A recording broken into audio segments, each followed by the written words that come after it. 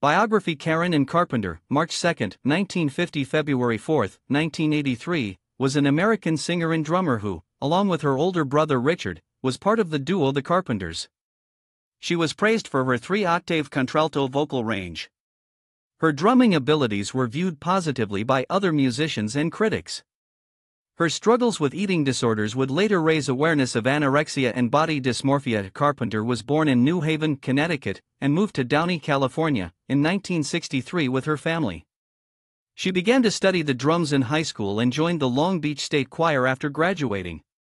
After several years of touring and recording, the Carpenters were signed to A&M Records in 1969, achieving commercial and critical success throughout the 1970s.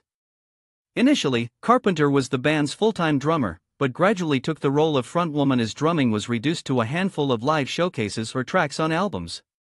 While the Carpenters were on hiatus in the late 1970s, she recorded a solo album, which was released years after her death. Briefly married in the early 1980s, Carpenter suffered from anorexia nervosa, which was little known at the time. Her death from heart failure at age 32, related to complications of her illness, led to increased visibility and awareness of eating disorders.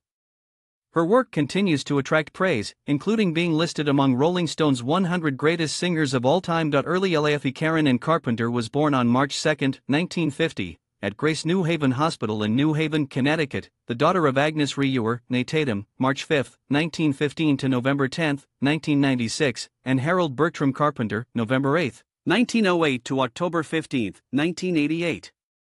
Harold was born in Wuzhou, China, where his parents were missionaries. He was educated at boarding schools in England before finding work in the printing business. Carpenter's only sibling, Richard, the elder by 3 years, developed an interest in music at an early age, becoming a piano prodigy. Karen's first words were "bye-bye" and "stop it," the latter spoken in response to Richard. She enjoyed dancing and by age 4 was enrolled in tap dancing and ballet classes. The family moved in June 1963 to the Los Angeles suburb of Downey after Harold was offered a job there by a former business associate. Carpenter entered Downey High School in 1964 at age 14 and was a year younger than her classmates. She joined the school band, initially to avoid gym classes. Bruce Gifford, the conductor, who had previously taught her older brother, gave her the glockenspiel, an instrument she disliked, and after admiring the performance of her friend and classmate, drummer Frankie Chavez, who had been playing from an early age and idolized jazz drummer Buddy Rich, she asked if she could play those instead. Carpenter wanted a Ludwig drum set because it was used by her favorite drummers, Joe Morello and Ringo Starr.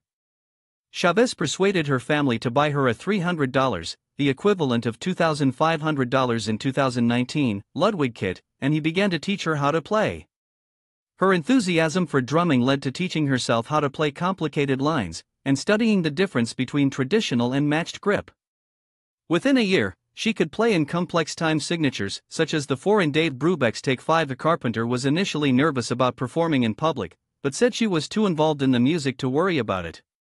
She graduated from Downey High School in the spring of 1967, receiving the John Philip Sousa Band Award, and enrolled as a music major at Long Beach State, where she performed in the college choir with Richard. The choir's director, Frank Pooler, said that Karen had a good voice that was particularly suited to pop, and gave her lessons in order for her to develop a 3-octave range. Career. The Carpenters' first band was 2+2, an all-girl trio formed with friends from Downey High. They split up after she suggested her brother Richard join the group. In 1965, Karen, Richard, and his college friend Wes Jacobs, a bassist and tuba player, formed the Richard Carpenter Trio. The band rehearsed daily, played jazz in nightclubs, and also appeared on the TV talent show Your All-American College Show. Richard was immediately impressed with his sister's musical talent, saying she would speedily maneuver the sticks as if she had been born in a drum factory. She did not sing at this point. Instead, singer Margaret Shanor guested on some numbers. The trio signed a contract with RCA Records and recorded 2 instrumentals, but they were not released. In April 1966, the Carpenters were invited to audition at a session with bassist Joe Osborne, well known for being part of the studio musician collective The Wrecking Crew. Though she was initially expected to just be the drummer, Karen tried singing and impressed everyone there with her distinctive voice. Osborne signed a recording contract with her for his label, Magic Lamp Records. He was not particularly interested in Richard's involvement. In 1967, Jacobs left the trio to study at the Juilliard School, and the Carpenter siblings were keen to try out other musical styles. Along with other musicians, including Gary Sims and John Bettis, the siblings formed the group Spectrum, which focused on a harmonious vocal sound and recorded many demo tapes in Osbourne's garage studio, working out how to overdub voices onto multitrack tape. Many of those tapes were rejected by record companies. The group had difficulty attracting a live following, as their sound was too dissimilar from the hard rock and psychedelic rock then popular in clubs. A&M Records finally signed the Carpenters to a recording contract in 1969. Karen started out as both the group's drummer and co-lead singer, and she originally sang all her vocals from behind the drum set. She sang most of the songs on the band's first album, Offering, later retitled Ticket to Ride. Her brother wrote 10 out of the album's 13 songs and sang on 5 of them. The opening and concluding tracks were sung by both siblings in unison. As well as drumming, Karen played bass guitar on 2 songs, All of My Life and Eve, under Osbourne's guidance. On All I Can Do, she played in May 4th Time, while Your Wonderful Parade featured multiple snare and bass drum overdubs to emulate the sound of a marching band. The track Ticket to Ride, which was a cover of a Beatles song that later became the album's title track, was released as the Carpenters' first single. It reached number 54 on the Billboard Hot 100. Their next album, 1970's Close to You, featured 2 hit singles, They Long to Be, Close to You and We've Only Just Begun. They peaked at number 1 and number 2, respectively, on the Hot 100 because she was just 5 feet 4 inches, 1.63 meters tall. It was difficult for people in the audience to see Karen behind her kit. After reviews complained that the group had no focal point in live shows, Richard and manager Sherwin Bash persuaded her to stand at the microphone to sing the band's hits while another musician played the drums. Former Disney Mouseketeer Cubby O'Brien served as the band's other drummer for many years. She initially struggled in live performances singing solo, as she felt more secure behind the drum kit. After the release of Now and Then in 1973, the albums tended to have Carpenter singing more and drumming less, and she did become the focal point of all records and live performances. Bash said she was the one that people watched. Starting with the Carpenters' 1976 concert tour and continuing thereafter, she would perform a showcase where she moved around the stage playing various configurations of drums. Her studio performances benefited from close miking that captured the nuances of her voice well. Though she had a 3-octave range, many of the duo's hits prominently feature her lower contralto singing, leading her to quip, "The money's in the basement." Carpenter always considered herself a drummer who sang. She preferred Ludwig drums, including the Ludwig supersensitive snare, which she favored greatly. However, she did not drum on every Carpenter's recording. She was the only featured drummer on Ticket to Ride and on Now and Then, except for Jambalaya. According to Hal Blaine, Karen played on many of the album cuts and he played on most of the Carpenters' studio sessions where she did not play drums herself, but it has to be noted that Karen was informed about Blaine's involvement and she approved on the basis that she and Richard really wanted a hit single. The duo were happy for Blaine to take the role in the studio as he was a respected session musician and it was easier to record Carpenter's guide vocal without it spilling onto the drum mics. Blaine complimented Karen's drumming skills, but believed her greatest strength was as a vocalist and thought himself more adept at work in a recording studio which required a different approach from her experience drumming live on stage for an audience. On Made in America, Karen provided percussion on Those Good Old Dreams in tandem with Paulinho da Costa, and played drums on the song When It's Gone, It's Just Gone, in unison with Larry London. In the mid-1970s, Richard Carpenter developed an addiction to Quaaludes. The Carpenters frequently canceled tour dates, and they stopped touring altogether after their September 4, 1978, concert at the MGM Grand in Las Vegas.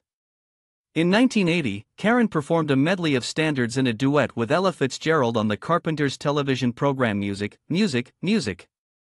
In 1981, after release of the Made in America album, which turned out to be their last, the Carpenters returned to the stage and did some promotional tours, including an appearance for the BBC program Nationwide. Now was the last song Carpenter recorded, in April 1982. Though Richard was concerned about her health, he still thought her voice sounded as good as ever. Solo Carpenter released her first solo record, Looking for Love / I'll Be Yours, in 1967 on Osbourne's Magic Lamp label. Only 500 copies were pressed, and the label folded shortly afterwards. In 1979, while Richard took a year off to treat his addiction, Karen decided to make a solo album with producer Phil Ramone. The sessions produced music that was different from the usual Carpenters material, tending more towards disco and up-tempo numbers, with more mature lyrics and taking full advantage of Karen's upper vocal register. The album met with a tepid response from Richard and A&M executives in early 1980. The album was shelved by A&M Records co-owner Herb Alpert, in spite of attempts by producer Quincy Jones to convince him to release the solo record after a remix. A&M subsequently charged Carpenter $400,000 to cover the cost of recording her unreleased album, to be paid out of the duo's future royalties. A portion of the solo album was commercially released in 1989, when some of its tracks, as remixed by Richard, were included on the album Love Lines, the final album of previously unreleased material from the Carpenters. In 1996, the complete solo album, titled Karen Carpenter, was finally released. Personal life: Carpenter had a complicated relationship with her parents. They had hoped that Richard's musical talents would be recognized and that he would enter the music business, but were not prepared for Karen's success. She continued to live with them until 1974. In 1976, Carpenter bought 2 Century City apartments that she combined into one. The doorbell chimed the opening notes of We've Only Just Begun. She collected Disney memorabilia and liked to play softball and baseball. Growing up, she had played baseball with other children on the street, and was picked before her brother for games. She studied baseball statistics carefully and became a fan of the New York Yankees. In the early 1970s, she would become the pitcher on a celebrity all-star softball team. Petula Clark, Olivia Newton-John, and Dionne Warwick were her close friends.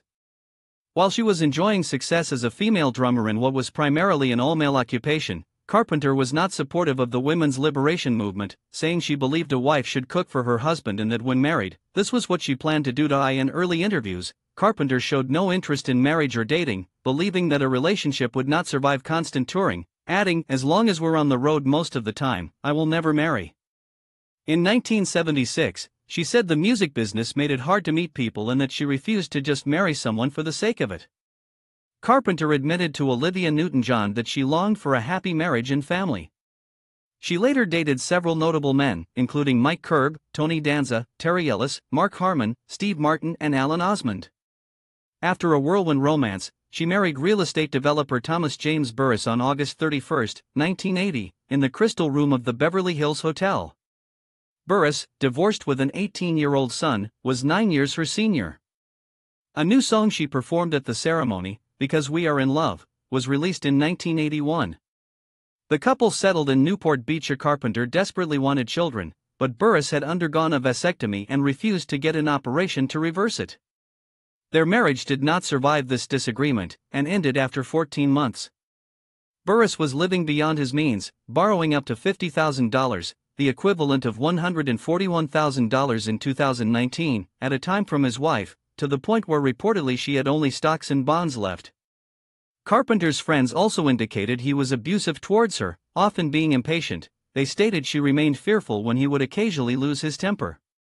Karen Kamen, a close friend, recounted an incident in which she and Carpenter went to their normal hangout, Hamburger Hamlet, and Carpenter appeared to be distant emotionally, sitting not at their regular table but in the dark, wearing large dark sunglasses, unable to eat and crying. According to Kamen, the marriage was the straw that broke the camel's back. It was absolutely the worst thing that could have ever happened to her. In September 1981, Carpenter revised her will and left her marital home and its contents to Burris, but left everything else to her brother and parents, including her fortune estimated at $5 to $10 million, between $14 million and $28 million in 2019. 2 months later, following an argument after a family dinner in a restaurant, Carpenter and Burris broke up. Carpenter filed for divorce on October 28, 1982, while she was in Lenox Hill Hospital. Illness and death. Carpenter began dieting while in high school. Under a doctor's guidance, she began the Stillman diet, eating lean foods, drinking 8 glasses of water a day, and avoiding fatty foods. She reduced her weight to 120 pounds, 54 kilograms, 8 stone 8 pounds, and stayed approximately at that weight until around 1973, when the Carpenter's career reached its peak. That year, she happened to see a photo of herself taken at a concert in which her outfit made her appear heavy. Carpenter hired a personal trainer who advised her to change her diet. The new diet caused her to build muscle, which made her feel heavier instead of slimmer. Carpenter fired the trainer and began her own weight loss program using exercise equipment and counting calories. She lost about 20 pounds, 9 kilograms, and intended to lose another 5 pounds.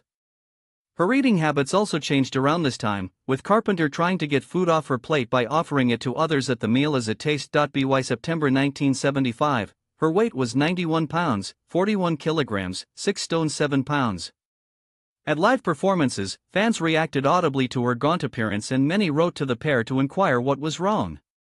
She refused to declare publicly that she was in ill health. On her 1981 nationwide appearance, she simply said she was pooped.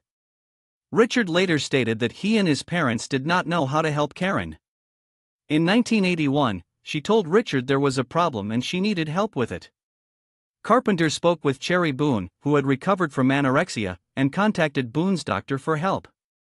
She was hoping to find a quick solution to her problem, as she had performing and recording obligations, but the doctor told her treatment could take from 1 to 3 years. She then chose to be treated in New York City by psychotherapist Stephen Levenkron.